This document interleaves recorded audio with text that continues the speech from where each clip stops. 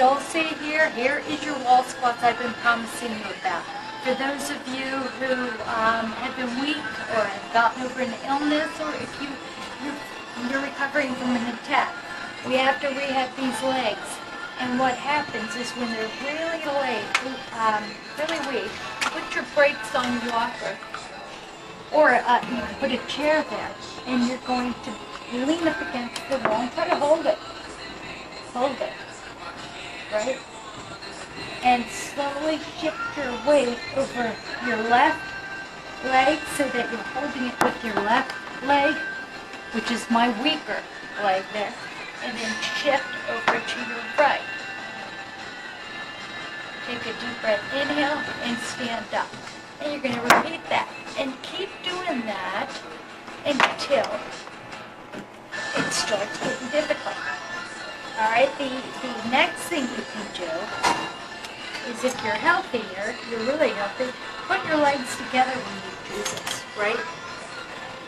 And lift your toes and come down. That'll work the very front. Your quadricep of your thighs. So keep going down, hold it, and then up. Now, further, when you want to increase it even more, widen your stance, and again, your knees go over your toes, and you'll go to the right and hold it. Make sure your walker's there, holding it, and then slowly, without steaming up, you're going to switch your weight over. See, the knee is behind the toe, and this leg, the calf, isn't leaning back or forth.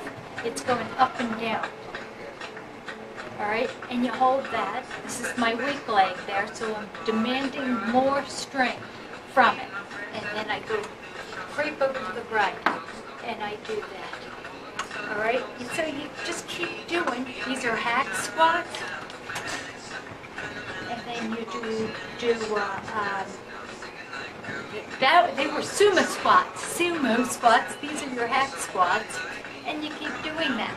And if you're really strong, there you can combine that with your weights too, right? You can do straight out, straight down, straight up, or you can do curls. So you can do that. So you get the idea.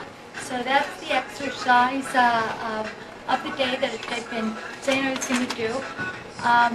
Please subscribe. Go to msfrontiers.org and see the resources we have for you. Thank you for the new people. We have 2 new people subscribe to my channel. Thank you. I want you to know I'm praying for all of you. I hope everybody feels as good as they can. And thank you for watching, and keep coming back.